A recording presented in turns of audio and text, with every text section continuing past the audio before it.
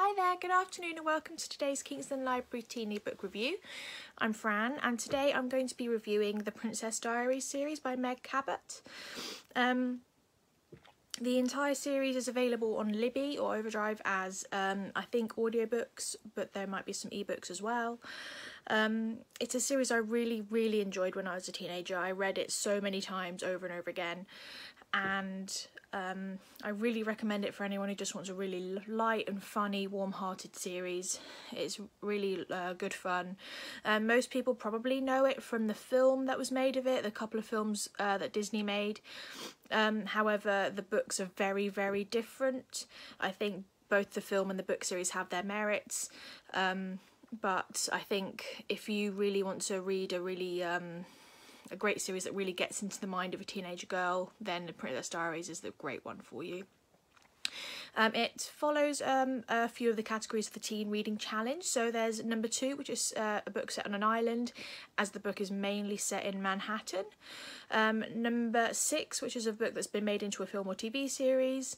As I said, there have been 2 films made with the character. However, as I said before, they don't really follow the books a huge amount. The books are quite different.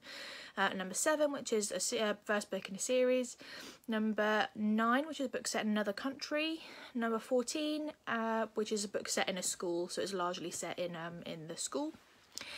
And if you don't really know the plot of Princess Diaries, the general plot is as a 15-year-old girl named Mia, who is just a regular teenager living in New York with her mother. She's very nerdy, very quiet and shy and very awkward. And she doesn't really have contact with her father, and she learns through her paternal grandmother that she is actually a princess to the throne of a country in Europe called Genovia. Obviously Genovia is a fictional country.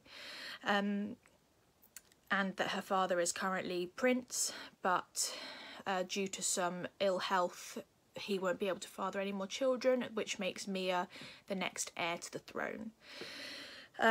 This of course makes Mia's life utter chaos as she tries to keep it from the press and from everyone else at her school, and she just wants desperately to still be a normal person. However, then she has to start taking princess lessons with her grandmother to prepare herself for her role as princess. Unlike the film, Genovia is a principality, kind of like Monaco, so it's princess and princesses, not kings and queens, so she is the princess, and her father is still the prince. There are notable differences to the film. I think, as most people probably know the film, I will just quickly run through them. So the grandmother in the books is actually an awful tyrant. She's a terrible person, and she usually is the person that causes the most problems in Mia's life, whereas in the film she's you know, lovely and very grandmotherly and cuddly and kind. And another notable difference is in the book series Mia's father is alive, whereas the catalyst for Mia finding out about her parentage in the film was that her father died. But no, in this book series he is still alive, but it's just due to ill health. You know, he had planned to have more children that could carry on the royal line, but because he can't, it means that Mia, who is an illegitimate child, has to become the next princess. It's just a really funny, warm series, as I said before. There are, I think, 12 books in the series. They travel through Mia's probably entire teenage years, I think, and end when she's 18, I believe.